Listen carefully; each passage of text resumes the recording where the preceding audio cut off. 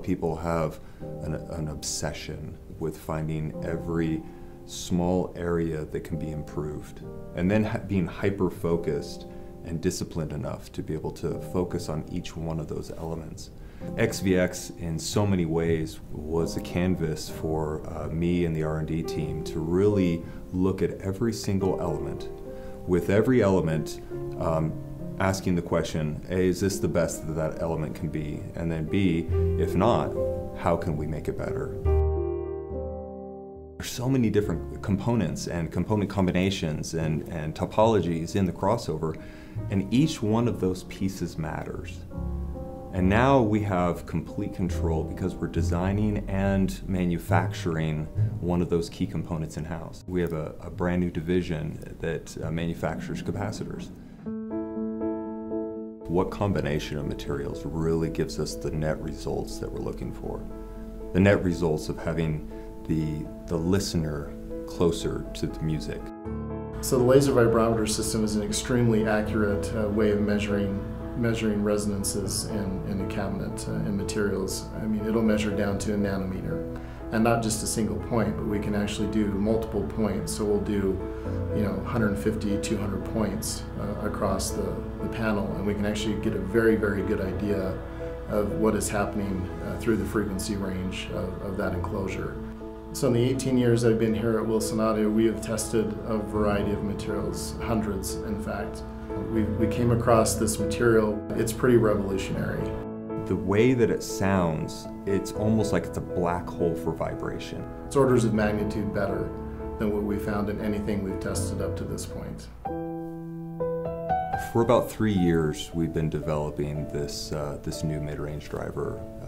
It's the QuadraMag driver. We started off with a much different architecture, and through iterating and listening and developing and fine-tuning and swapping out components and really polishing and refining this driver, we were able to get a really beautiful, sweet-sounding mid-range. Why are we so fanatical about adjustability with the drivers relative to one another? It's because it matters. A person can hear the difference between two pulses in an anechoic space down below 1/8 of an inch. And so one of the questions we're asking is, how do we get all the drivers to align? So we have a proprietary software that has been years in development and continues to be developed that we use to look at things in the time domain. And so with that, we can model on the computer where things are at certain ear heights and listening distances. So after we build the first prototype, what we'll do is we'll use the measurement system that Dave patented, that we continue to use and continue to refine, and we'll use that to actually verify that what we have in the computer model is what's happening in the real world. And then, not just to align for one position, but to adapt to your listening room. And then on top of that, so it has to function, it has to look beautiful at the same time. So tying all these elements together, all these new elements together, the binding posts and the connection methodology, the new wires, the new capacitors in the crossovers, the new drivers, how everything aligns together.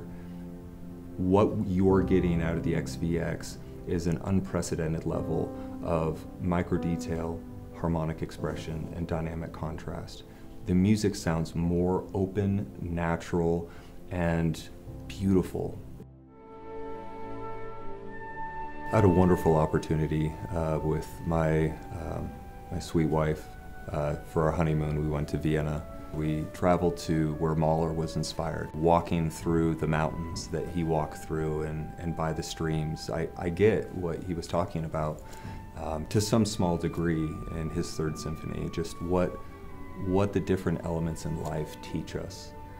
And I can relate to that as walking around Utah and seeing the beautiful arches and walking through Zion and traversing that landscape and being at awe at what's in front of us. And so those are some of the elements that you see in the design of XVX.